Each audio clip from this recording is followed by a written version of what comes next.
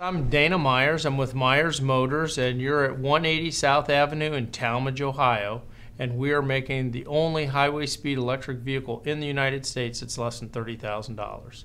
I wish that I could take credit for this idea, but it was actually a guy out in California that was standing on a bridge in LA, and he noticed there's 5 lanes of traffic there, and 4 of those lanes had just one person in each of those cars that were all gridlocked. And he said, what a waste of real estate this is. He decided that he was going to make a single passenger commuter vehicle for commuters in urban areas, because this, being a motorcycle, gets people into the carpool lane.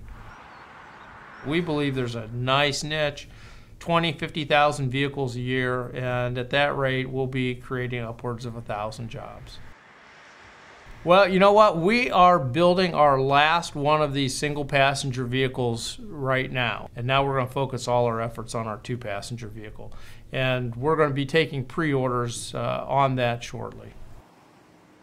That's sort of fun because it has enough pickup and go that you could beat most anything off the line going through an intersection, and so it's got that coolness factor. The other thing is sometimes, you get so involved in your day and you're thinking of this and that and the other thing, and you get in those things, and if you're at all open to people, I mean, there's always somebody that'll talk to you or somebody that'll wave at you, and it just sort of makes your day. The University of Akron really stepped up and helped us big time.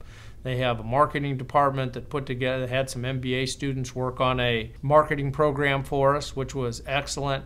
And even more on the technical side, the key of a battery electric vehicle is the batteries. But then the one thing that everybody sort of didn't realize is you have to have a way to manage all those batteries so they all charge at the same time and they discharge equally. And that's a very difficult thing to do. And Tom Hartley and some of his grad students over there and other students at Akron U helped us put that together, and we've got 3 patents with Akron U pending on that.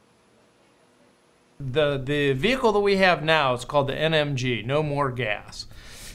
Another way to visualize it is if you had a Toyota Prius and you had 4 of our vehicles going down the road, they would both be using the same amount of energy. So, for the 9 out of 10 people that commute by themselves that are concerned about energy conservation, I mean, why not go all electric?